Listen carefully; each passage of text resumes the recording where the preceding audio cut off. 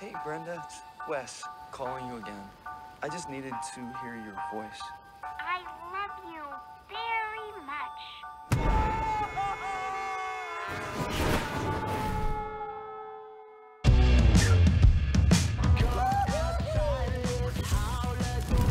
You know, some things may seem broken. Usually just means you stop trying. Everything all right over there, my friend? I'm not much of a bathroom talker.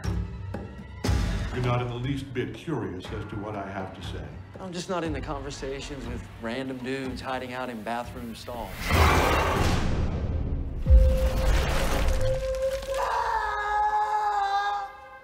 No one is coming to help you, friend. Anybody! So you're a god living in a rest stop bathroom in a stall that's glory hole adjacent. I am he. I am that God.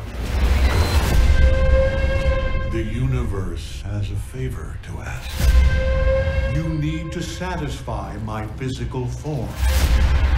There's only one part of you that can do that. I'm not doing it. I don't care how many people it saves. Total annihilation of all life in the universe. Your feelings tear you up inside, pure and raw. That's what I need from you. What did you do, Wes? Makes me wish I'd driven the extra 40 miles to the next rest stop. That wouldn't have helped. Why? Is there a troll living in that one?